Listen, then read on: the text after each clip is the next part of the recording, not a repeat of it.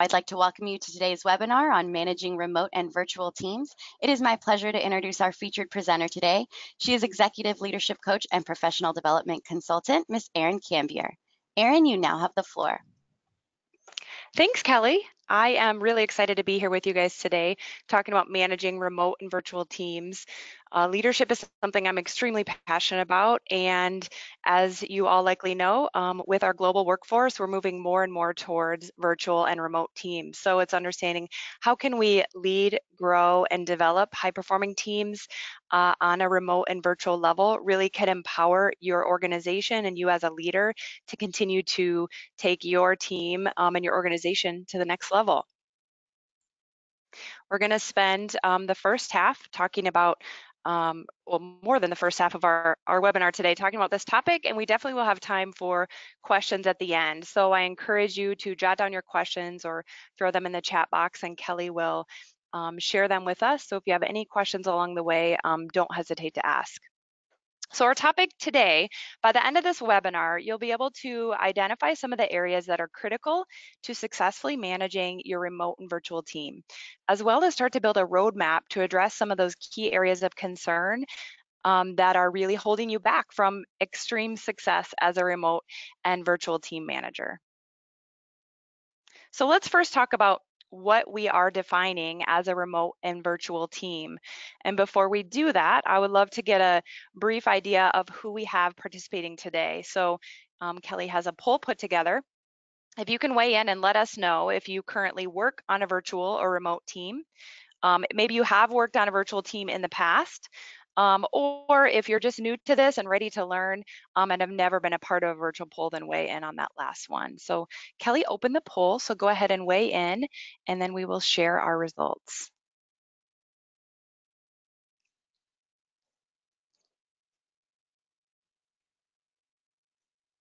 All right, Erin. So it looks like we're seeing about half of the attendees on the call are currently working on a virtual team. Then we've got a small percentage of about 10% that have worked on a virtual team in the past. Same percentage, about 10% that have never worked on a virtual or remote team. About 4% will be working on a remote team, and about 35% will be managing a remote team. Okay, perfect. Good, good. A good diversity in terms of backgrounds on our webinar today, and I'm very confident this content will help you whether you are currently on a team or you're just new to that circumstance, or working virtually or remotely. So let's talk about what our definition of a virtual or remote team is. So as you likely know, a team is a group of people with a high degree of interdependence working together. So a virtual remote team is a team whose members are separated geographically. So as you may know, this could include people who work from home, and it also includes people that work maybe in a satellite office working with others remotely. So remote doesn't necessarily just have to be you're the only one separated. It could be I worked remotely for a while.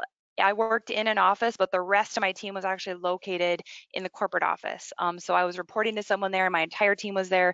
I was working away from them, so that would be a remote working situation. So all of the topics today apply in all of those different types of situations. And then also recognizing that sometimes there are roles that might be partially remote. So maybe you're with the group for part of the week and then you work from a different place the remaining part of the week. All of the topics will apply to all of those audiences. Whoops, let me go back here. All right, I love this visual. It's a model of remote and virtual teams. And I want you to think about how, as we go through the topic today, how this compares to our in-person teams. And a lot of the leadership areas that we focus on in terms of how to lead a successful team remotely are also very relevant in our in-person teams. There's just sometimes more challenges and more dynamics at play when we are working and leading remotely or virtually. So this is a good visual that applies to both remote as well as in-person teams. And it's broken down into the functions of what we do are our tasks. The way that we support our team members through our communication is listed there That might be email, phone, instant message, meetings, the ways that we communicate. And then the foundation is our relationship management. So if you're a leader, if you're a manager, I want you to think about where we typically spend a majority of our time right now. So as a leader and you go throughout your week, it's so easy to get caught up in the tasks, right? That immediate, that help me resolve this problem, or the fire that's going and we're working on putting that out. And we can very easily get sucked into that task management, which means all the other areas can sometimes go by the wayside. But support or communication is just as critical, as well as the foundation, it says in there, is that relationship management. It's important to get an understanding that having that foundation of relationship management is going to allow you to better communicate with your teams and ultimately to better execute on those tasks.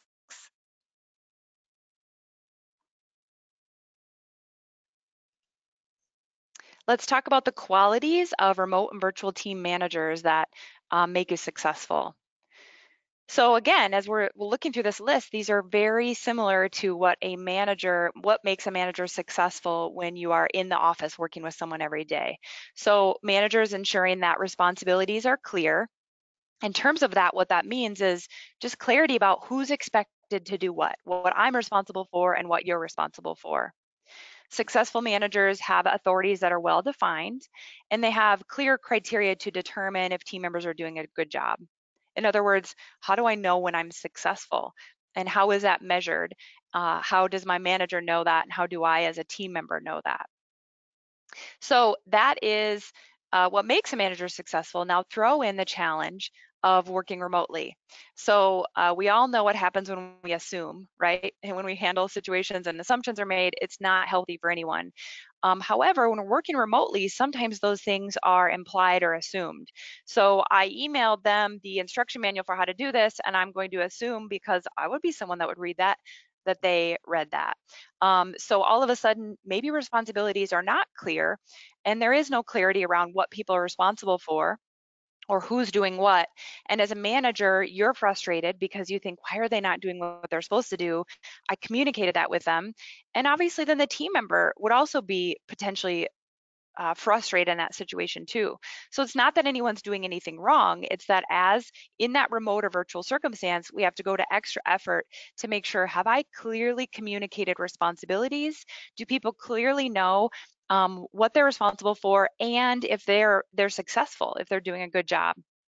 Another criteria is ensuring as a manager that team members' interests are being met. So their physical work environment, just overall health.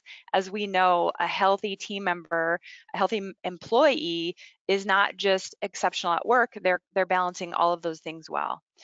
And the last thing is, great managers build and maintain a sense of team identity. So they're creating a sense of belonging and shared identity. And this last one is probably the most challenging for remote and virtual teams. For those of you who marked that you have worked remotely or you are working remotely, I'm sure you've experienced this firsthand as a part of the team that you're on, that it's very easy to feel potentially alone in situations, or, oh, I don't want to bother anyone, because it's more work to pick up the phone and call someone than it would be maybe just to walk around the corner to their office and say, hey, do you have a minute? So we can tend to isolate ourselves as team members. So as a manager, it's really important to be aware of that and be creating that culture up front that you want people to reach out, and creating that collaborative environment, and really thinking about, how can I help my team build and maintain a sense of team identity in a way that they're working from home but still feel a part of our team's mission, vision, purpose, and that they understand their role and how it's contributing to the success of our team.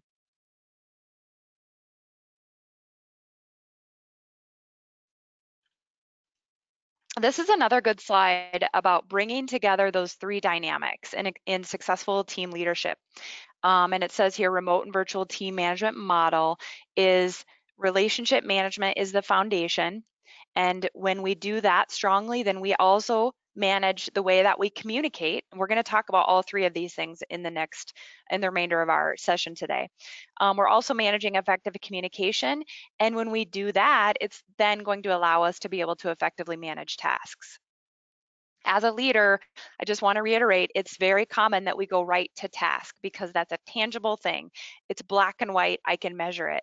But when we only focus on task and not in the rest of the areas, typically we're going to get frustrated because it's very often that um, those tasks either are not being executed or not managed in a long-term vision, because that relationship foundation isn't there, or because maybe that communication foundation isn't there.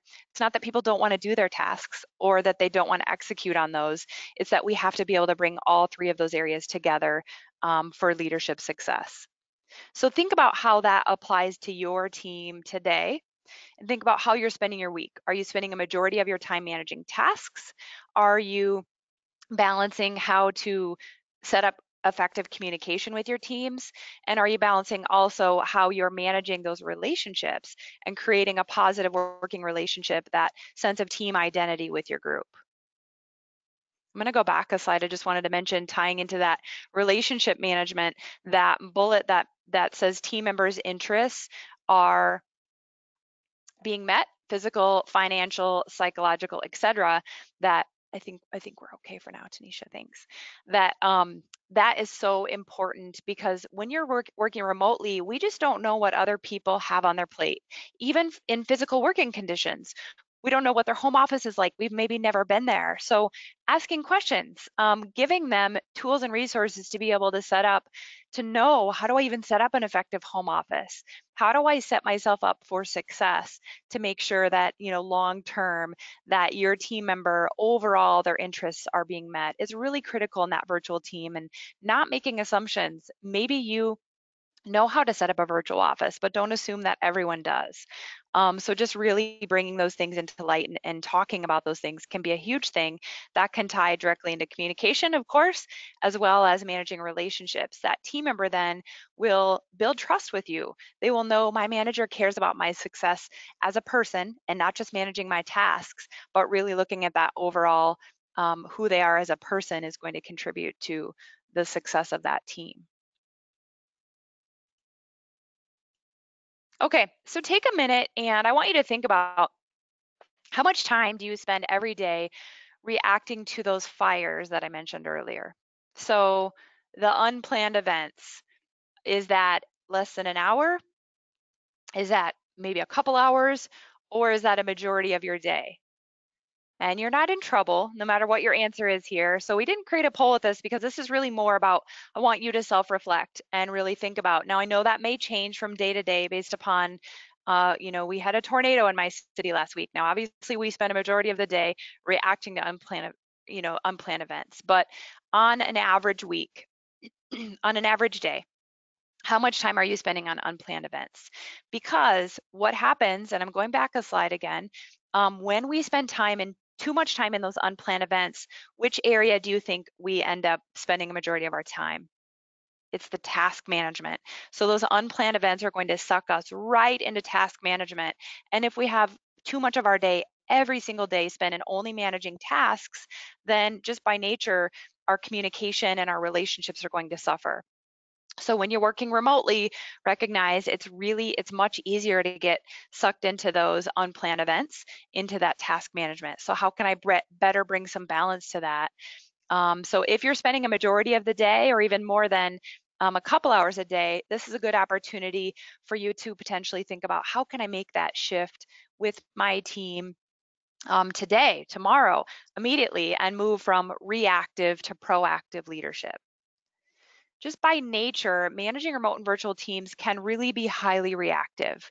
We're managing across time zones. There's challenges in terms of, people need information by the close of their business day, and that may not be the close of your business day. You may have even more limited time, depending upon where you're living, or maybe you're having to, adjust your hours based upon that. And problems from different locations need to be resolved, on different timelines. So that can automatically shift us into that highly reactive nature. So it's important to recognize that effective management in a remote and virtual environment really requires us to shift to becoming more proactive.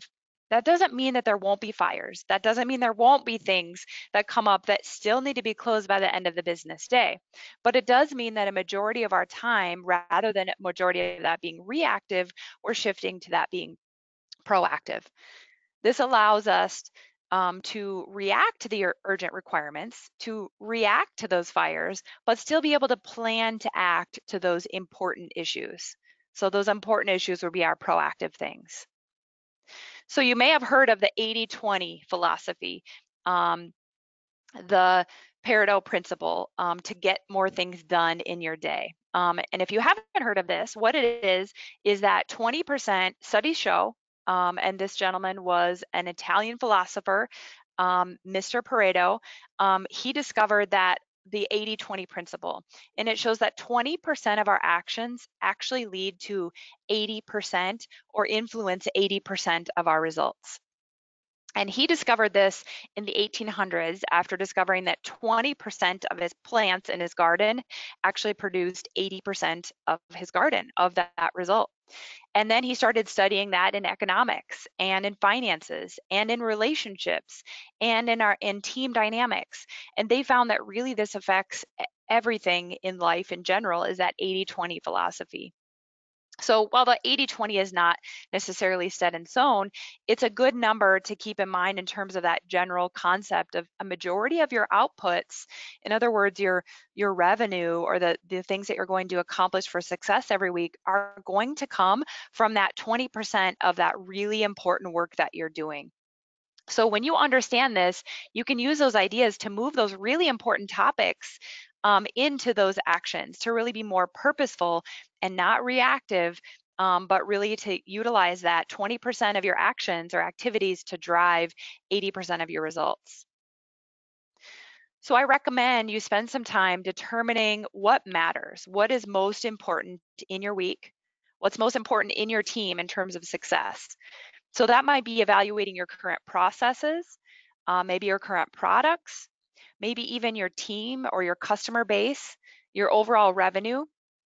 Remember, it's not, as a leader, it's not primarily about your personal productivity. It's about focusing the efforts of your team on that crucial 20% of action that drives the most important outcomes.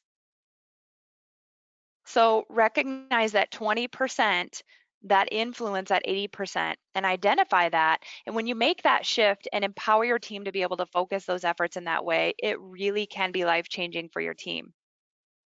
So in order to do this remotely, there's some tools and resources we're going to talk about in the next few minutes in terms of communication and technology that can help with that. But if you don't have this at your foundation, if you don't have your foundation focused and I really want to be a proactive leader, no matter what, if you're utilizing all the tools, you're utilizing all the right communication, but your goals are not clearly defined, you still won't be successful. So it's important to don't skip over this. Don't just shift to, well, and to manage remotely, I need to do these things to communicate, or I need to do these tasks. But it's really bringing all these things together, creating clearly defined goals, determining what matters so that you can really proactively move your team forward. Here's a management model for remote and virtual teams. We know that as leaders, we wear a lot of hats. And our management models for traditional, or what is known as co-located teams, are typically pretty well understood. As we look at that in terms of a remote and virtual dynamic, again, many of these things are the same. We just need to apply a little bit different mindset and shift that into that remote or virtual situation. So Henry Mitzberg is one of the world's premier management thinkers. He wrote a book in the early 90s that is actually still very renowned today in terms of the foundation for leadership. And he defined three major groupings of roles in terms of those management work. So we have our interpersonal roles, our informational roles, and our decisional roles. These roles require developing peer relationships, maybe carrying out negotiations, motivating your team, resolving conflicts, establishing communication or information networks, making decisions with potentially little or very ambiguous information, and allocating your resources. So in this process, at different times, you're really wearing different hats. You're wearing an interpersonal hat at the same time you're wearing an informational hat. At the same time, you're wearing a decisional hat, but you need to apply those different circumstances and be able to adapt that in that virtual role to really expand your focus and define what your team success looks like and how you can set your team up for success in that. So think about as you go through your week, what am I doing that applies in those interpersonal relationships, informational and decisional? So in the course of that, information management is critical. So in order for us to be able to equip our teams, we talked about tasks, communication, and building relationships. We're going to talk about some tools for doing that. There are many platforms available to enable collaboration and information sharing. You may have utilized some of those we have listed there: SharePoint, Dropbox, Google Docs, Google Drive. It's really important that as a manager, you are investing in your team and you're giving them the tools and resources they need to be able to share information. Remotely, it becomes even more of a challenge, as we know, because we can't walk around the corner into that office to make sure that somebody got the email we sent or make sure that they got the information that was transferred. So it's really making sure that you are taking that to the next level. Maybe your company, we have included in there, whatever platform you choose, it should, of course, meet your organizational standards and requirements, but also be a manager who is leading in finding new technologies, finding ways that your team can better collaborate and better share information. Before I taught this, and this is, as Kelly mentioned, a snippet from our full day, well, 2-day course.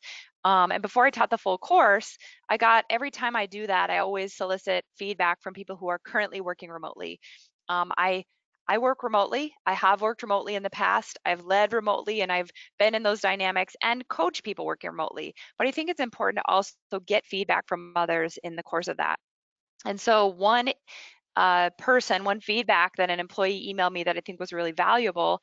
This employee said, investing in new ways to communicate and finding what works for my specific team is what I value most about my manager. She said, one team I was on had people that were more comfortable on the phone, so we did a lot of calls. Another team, we did a lot of video chats using WebEx or Skype. Also using products like Slack or Microsoft Teams, if you haven't heard of those. Those are products that allow team collaboration in real time, and they take those conversations out of email, which is nice to potentially free up your email box so that you can use that for more official use. Those systems allow for more internal team collaboration or communication with client topics. And this employee specifically said, it's really nice that my company invests in all of these things and that my manager is always looking for new ways to raise the level that we communicate.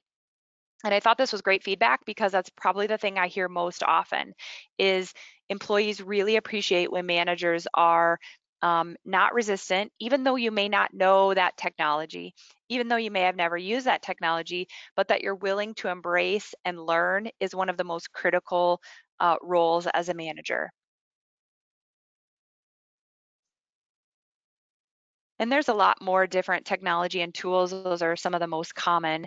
The ones that I've utilized and recommend are, listed on the screen, as well as, like I mentioned, Slack or Microsoft Teams are tools that allow you to have some of that real-time collaboration and have conversations outside of that email.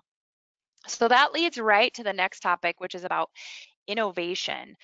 Innovation or information management for remote teams, and innovation in remote enables us to be innovative. One of the advantages of working with teams in remote or virtual environments is that we get to bring in broader perspectives, right? We get to be able to tap knowledge and information from people literally all over the world. So this should be encouraged. It helps us drive innovation and new ideas, and it's absolutely going to help our teams be more successful. Many times we can get stuck on that task, as I've mentioned, and we can just get focused in that day to day. And when that happens, sometimes we can get our blinders on, right? And with those blinders, doesn't allow those new and innovative ideas to come in. So I want to encourage you that continue to think outside of that box, continue to leave those hopefully the blinders nice and wide or remove them altogether, because it's going to allow you to achieve excellence as a leader. It's going to help you create innovative and self-driven teams. And I wanted to remind you that as a leader, it's up to you to create that culture of innovation. An innovative culture really raises the bar of performance. An innovative culture allows a team to be comfortable sharing their ideas and sharing new things and welcomes feedback and doesn't get stuck in the status quo. And when we're in remote teams, there is a dynamic that can happen that we can just easily get stuck in that status quo. So encourage people to step outside of their box. And maybe you think, I've encouraged that for such a long time. I feel like I've, that's a dead horse. I've beaten that dead horse. Well, I'm here to say it's never too much. It's never a situation that you should stop saying, new ideas aren't welcome. And so thinking about whether that be, maybe there's flexibility you can bring in terms of flexible work hours. That can allow people to potentially work at times that they are most productive or most creative, rather than saying we work from 8 to 5 Central Standard Time and everyone across all time zones needs to adapt to this. That could potentially have people in Pacific time getting up and working early. Maybe that's their best time, or maybe that's their worst time. If your company has the ability to let people potentially set their hours, it can allow, again, potential people really achieving excellence because they're able to work at the times that they are most successful and most productive. Now, your company may not allow that. Maybe they work in a customer service organization where they're answering phone calls during certain hours, and that just can't be changed. So that's totally okay. But think about, how can I continue to be innovative as their leader to better communicate with them, better motivate them, better drive them, better help them feel included, or that sense of team identity. How can I continue to raise the bar of excellence with that? One thing I wanted to mention also with that is even just something as small as breaks. In an office environment, maybe it's an environment where we take an hour lunch and we take two 15-minute breaks during an 8-hour shift typically. Well, in a remote environment, breaks might need to look a little bit different. Maybe they're taking more 5-minute breaks, because if you've worked remotely, you know that sitting down all day or even for several hours straight can, not be healthy for us. So maybe that involves more breaks throughout the day, or two shorter, lunch time periods. Talking with your teams about that and helping them think outside the box can really help set them up for success as well. And encourage those employees to do that. If they work from home, encourage them to make sure that they are getting out of their home office once in a while, because it's going to contribute to that healthy environment overall and that healthy mindset that will allow them to be most successful, when they do re-enter that home office.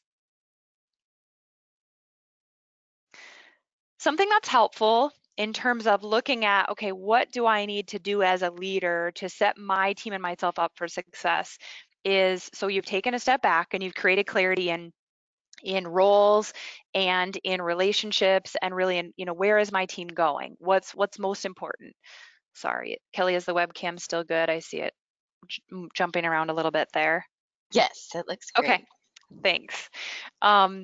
Technology at its finest, right, guys? In the course of, as we're creating clarity, we really want to define who are our stakeholders in our remote and virtual team. And this is typically something that comes easier in a in-person work environment. So taking some time to do this remote and virtually is really critical. So start by listing all the areas where your team works. So this might be different countries or states, different divisions or departments. Just thinking about, where is my team at, and who is involved in those relationships. People who are involved in your work or who stand to gain or lose as a result of your work are considered a stakeholder.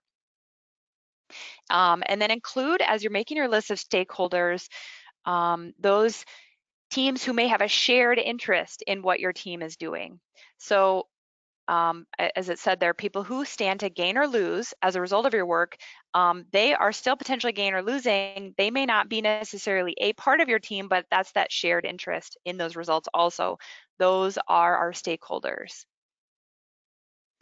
oftentimes one of the challenges in terms of stakeholders is, especially if you work in a situation where part of your team is in one office and one is in another office. Um, I'll give the example of when I worked remotely for a while and my entire team was 4 hours away. I could have people coming into my office who had a shared interest in what I was doing, but ultimately I was not responsible for their results. What I was responsible for was the team that was in that office 4 hours away. But my manager needed to recognize that Erin is working remotely and she has a shared interest, and some of the things that she's doing may impact that group locally. So she had to create, as a part of the stakeholders, it wasn't just my team in terms of the team that was 4 hours away, but some of those stakeholders that were impacted by my work were also those local groups. So making sure that you're really thinking about that entire scope of stakeholders is important. There may be some direct stakeholders and then some indirect. And then what you're going to do with that list, once you have made that list, is really think about how can I build relationships to set my team member and these stakeholders up for success. So as we have in the slide here, build relationships with people who are influential in the organization that you'll be involved with, such as decision makers and the direct managers and supervisors or the remote staff. You want to provide those stakeholders with information about what you have going on and the projects that you are going on. And this is where that communication, so we're talking about building relationships as a foundation, communicating, so that's providing information, and then it allows us the ability to execute on those tasks. So you want to keep everyone in the loop in terms of, what's most important to you and your staff, what you're working on, what projects are going on, and then how your responsibility will impact them. So for example, I was working on a project. When I was working remotely, I was working on a project to build a new corporate training department, or overall, leadership development program for the company. Again, I was reporting to a team that was 4 hours away, a human resources and executive division, but I was working locally with a customer service division, and there were some sales teams there.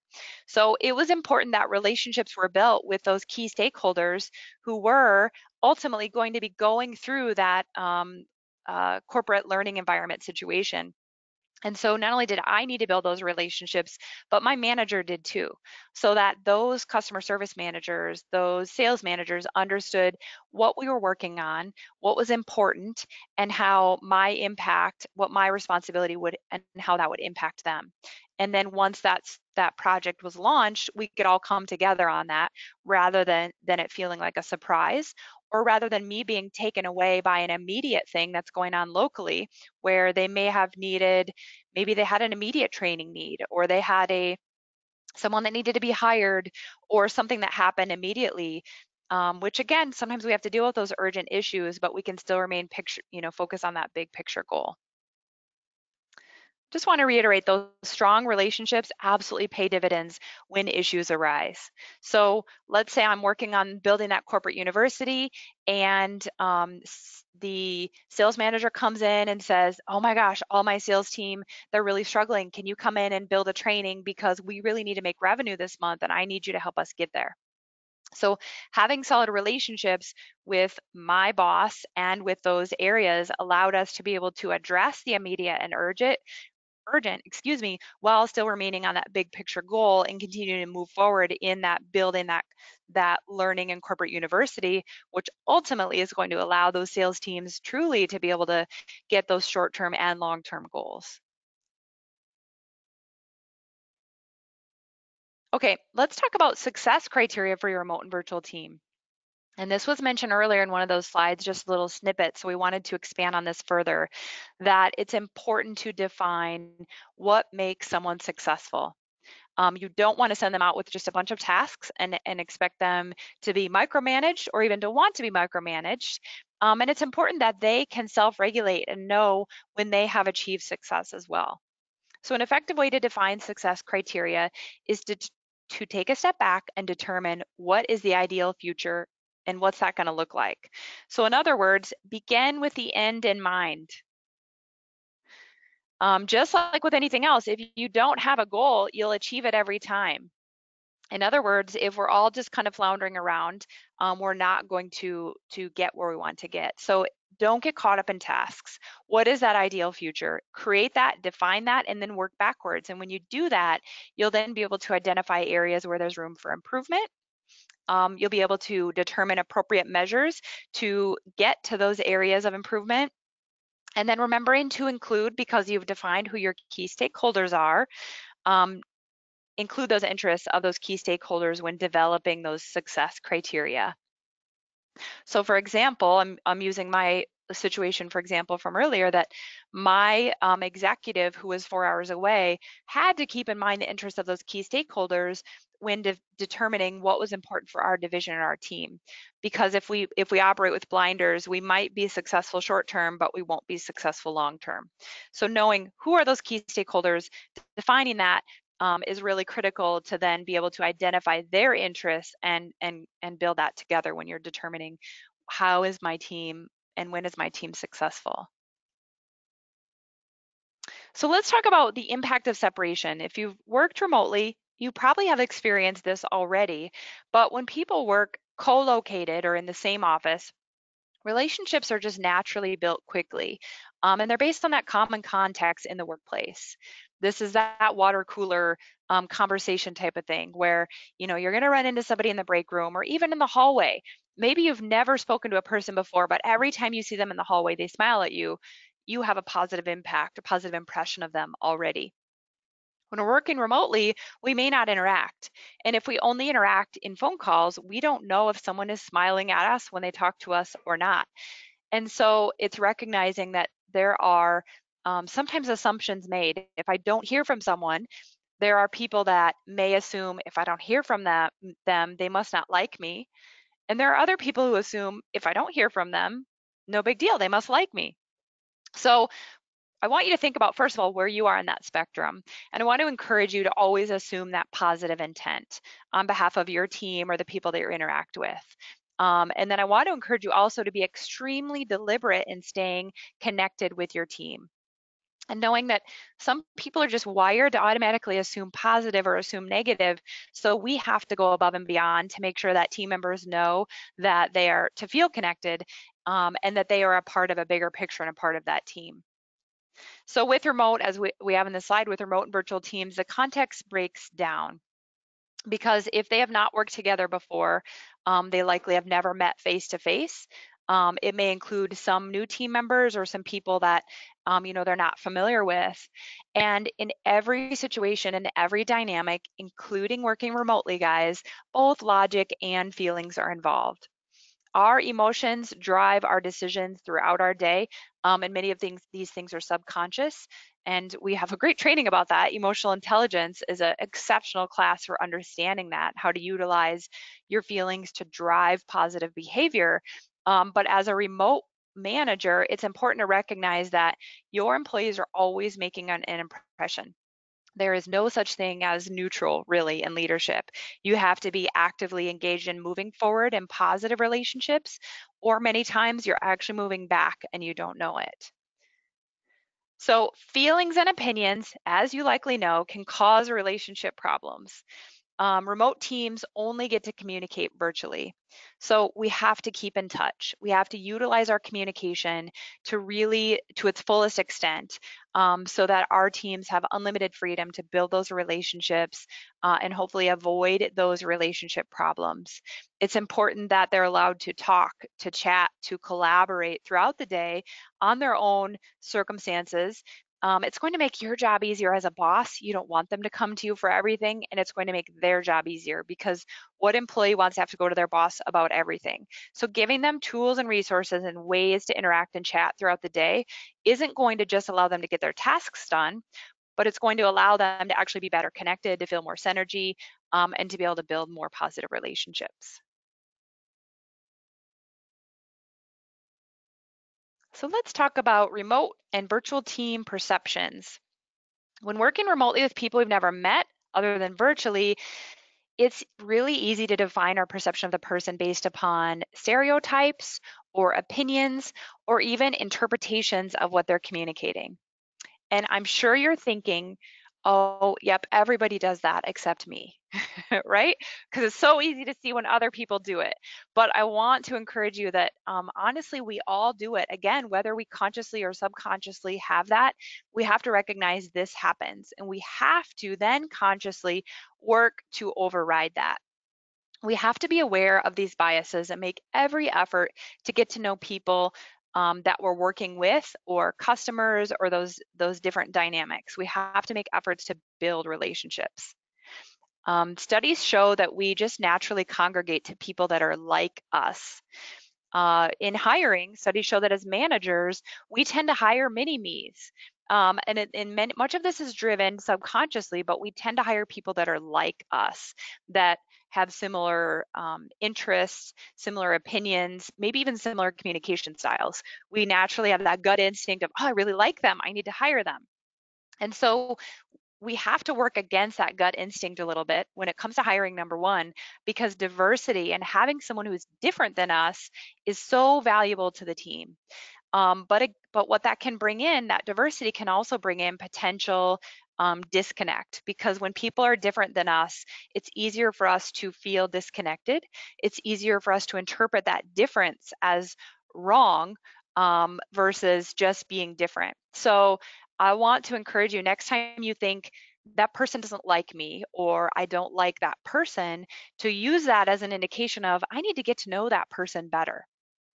There's a quote from Abraham Lincoln that I love to share, and it's, I don't like that person, I must get to know him better. And I often think of that when I have that gut instinct of, I'm not sure if that person likes me. It just means lean into that professionally and make sure that you're over communicating with them. Make sure that you're really working purposely to build a relationship. It doesn't mean you shouldn't have healthy boundaries. That's a whole separate topic. But it does mean that remotely and virtually, just recognizing that some of those stereotypes and those perceptions, our gut instinct cannot sometimes lead us in a different direction just because of our previous opinions or previous just differences. Differences are not always a bad thing. Differences can actually make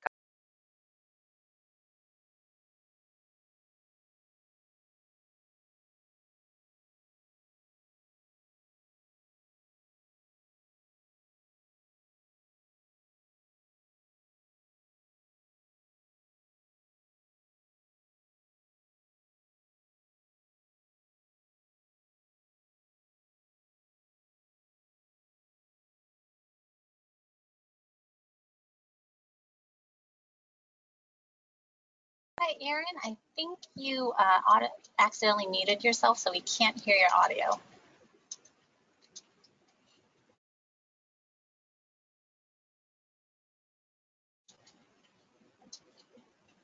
Erin, can you hear us?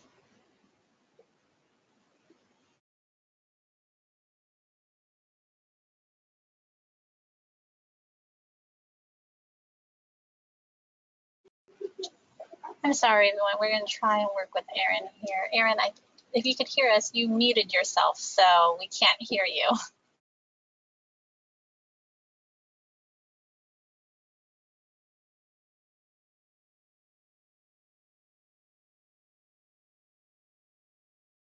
There you go.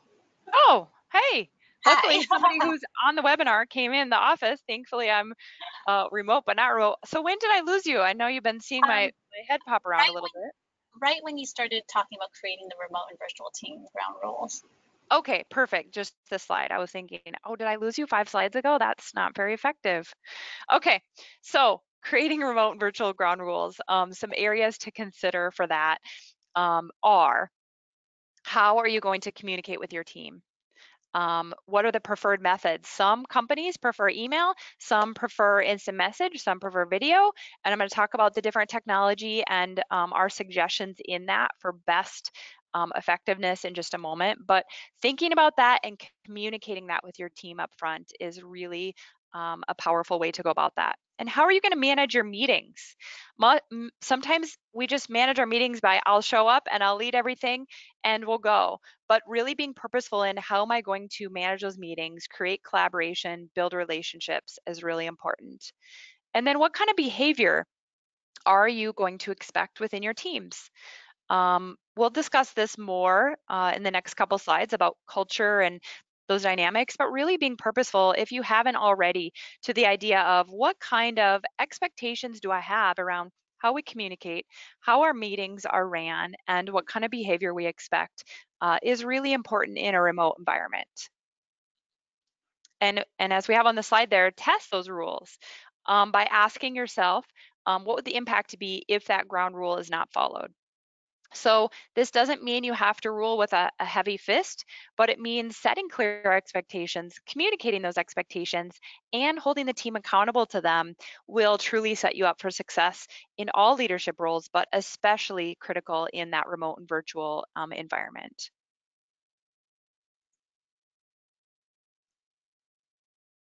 Okay, I didn't lose you on audio, did I, Kelly? We're all good. Thank you. Perfect, thank you. So how to strengthen your remote and virtual team? Feedback is so critical in all roles, but especially remote or virtual teams.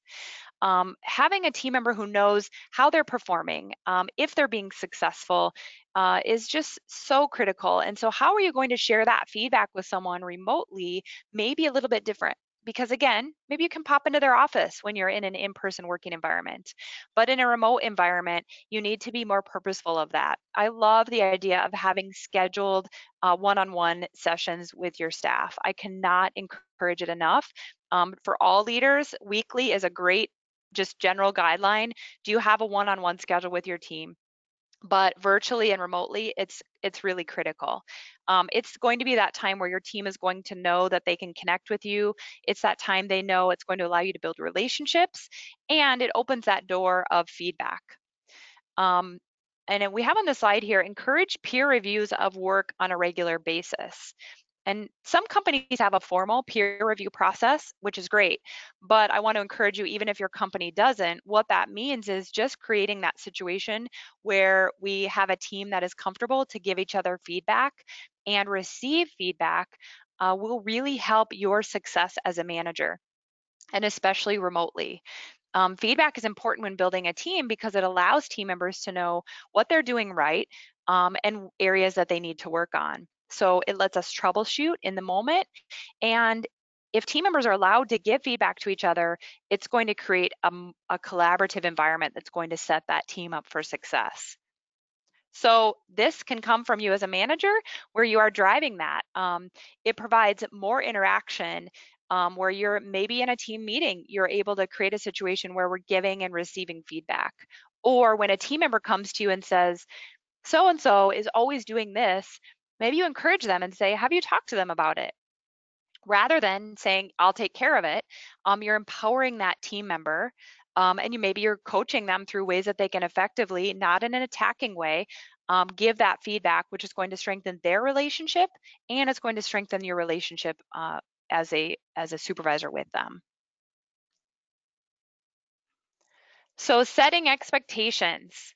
As we've talked about, it's really critical in those remote and virtual teams to set expectations. But it's also important to recognize as a leader that people who work remote or virtually typically come in with a higher than normal skill level. They're people who don't need to be micromanaged, nor do they want to be micromanaged.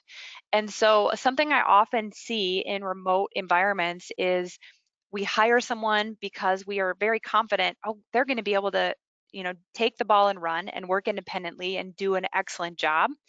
But then all of a sudden, I feel like as a manager, I'm working remotely that, oh my gosh, I don't know if they're doing what they need to do. So I need to keep my thumb on them and know exactly that they're doing everything that they need to do because I feel like that's my job as a manager.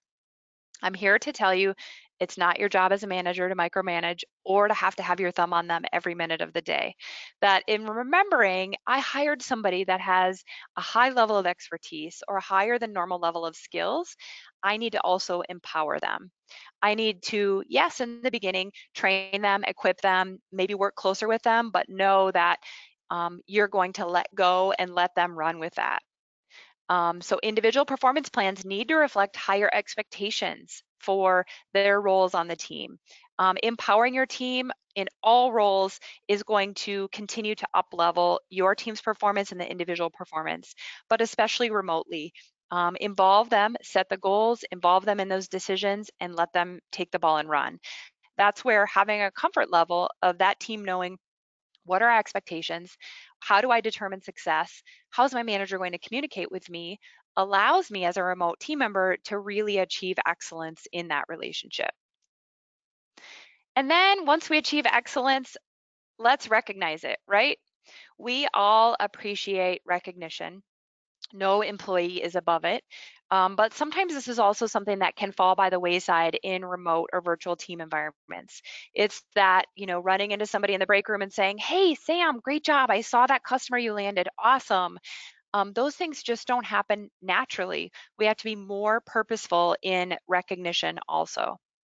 Recognition is a key component of any team, but especially remotely. In order for our team to build and maintain that cohesiveness and team identity, we have to have a strong recognition team identity and feeling that they're a part of that and that they're feeling valued and engaged. So take a moment and tell your team. Tell them how they're doing. This is why I love scheduled one-on-ones, because what a better opportunity than that to share recognition, to give some kudos, to even give feedback where you're creating that collaborative environment for team members. They're also going to feel empowered to recognize each other. Some companies have a formal recognition program. If your company does, great. Utilize it. Utilize it to the nth degree. Be the leader who takes full advantage of that. But whether or not they have a formal recognition program, honestly, it doesn't matter. It's up to you as a manager to create that culture where we are recognizing each other's achievements. Some easy things such as starting off a meeting rather than jumping right into goals and what's going on in terms of tasks, start every meeting with 3 minutes of recognition. Hey, I want to kick it off. Let's start with some open recognition. And you turn it over to the team. And that's their time to recognize each other. That's a great way to build a culture of recognition and empower them to recognize each other, as well as then you creating that culture of recognition by jumping on board with that as well. So let's talk about communication and coordination in remote teams. Again, regardless of whether you are co-located, in other words, in the same office, or working remotely, communication and coordination is essential. It's needed to plan the work, assign responsibilities, ultimately to get the job done. And as we know, when we're working with remote teams, there is a much higher level of importance and purposefulness needed in that. If you're not connecting consistently as a remote team, your days will quickly turn into weeks, which will quickly turn into months. And the next thing you know, you'll have a team who is feeling isolated or disconnected from the organization's goals and mission or from each other as a team. So in absence of communication, research shows that groups will tend to react more negatively, and especially and overall in general, millennials will react more negatively than previous generations. And millennials are more so wanting to work remotely. So it's really important that we are focusing on how can I communicate with this team? Scheduling predictable, reoccurring, and agreed upon meetings is critical, and that's really going to allow all of these things to come together. As a remote manager, communication will be the major focus of your work. Do not get caught up in the task of communication management, though. Make sure that you're being purposeful in building the relationships and recognizing that as a part of communication. So technology is what allows us to work remotely, right? It is the best gift that it has allowed our organizations to go to the next level in terms of being able to hire people all over the world. But as we know, it also is a potential trap for us in terms of holding us back from building high-performing teams. It's important to remember technology is at best an enabler of communication. We have listed there different types of communication that can happen. But it is not a substitute for communication. It's so easy to get caught up in this, but recognize that even the best technology results on some filtering of communication. You can see me on video and you can hear my voice, but it is a little bit different than being in the same room. It is not fully there. It's probably as close as you can get, but it is two-dimensional and not three-dimensional. So it's important to think about, how am I utilizing technology to set me up for success and not necessarily to hinder our relationships. Okay, so our next slide has effectiveness of communication channels. And I love this visual because it shows us exactly that pyramid. And on the left-hand side, you'll see effectiveness of communication, the type of effectiveness of it, and then that bandwidth of whether it's narrow to broad. So face-to-face is the most effective form of communication. So having a meeting with someone face-to-face is most effective. And then when we're working remotely, we know that's not an option. So the highest, most effective form of communication that we can have remotely is video conference. The second most effective is phone, followed by email. And we don't even have it on here, instant messages below that. Now, I'm not saying there's not a purpose of instant message, but I am saying think about the purpose. What kind of effectiveness do I need in this communication? And utilize the right communication tool when you're going about things is so critical. Most of us do not love video. I could say it's probably safe to say 99% of people are going to say, you know, I don't love seeing myself on video, and I will join that. I don't love being on video, but I recognize that it's a really effective form of communication. And if you just listen to a voice on this video today, it would be less effective because you wouldn't see the expression going in to our communication. You wouldn't see my facial expressions. So I want to encourage you, and when you're working remotely, video conferencing with your staff is so, so critical. Creating a culture of that. Are your meetings held via video? Maybe your one-on-ones weekly, but you're able to build better relationships when you start that off with that video conference, and then maybe that's fostered by phone and email in that communication.